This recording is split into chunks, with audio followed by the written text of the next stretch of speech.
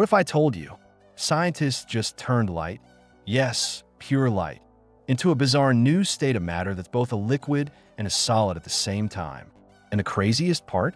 They did it at room temperature. Here's how this mind-bending breakthrough happened. Researchers designed a special semiconductor structure made of gallium arsenide. But this wasn't just any material. They carved microscopic ridges into it, like a maze designed to trap light itself. When they fired a laser at this setup, something incredible happened.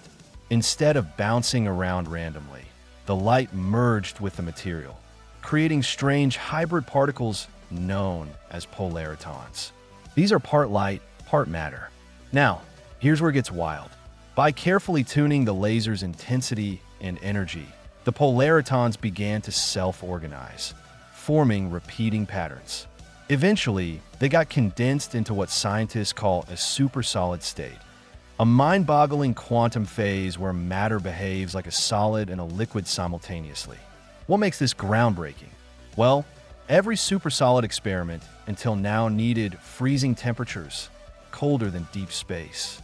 But this, achieved at room temperature for the very first time. Why does this matter? Supersolids could revolutionize quantum computing, offering ultra-stable qubits. Scientists may have just opened the door to the next era of quantum tech, using light itself.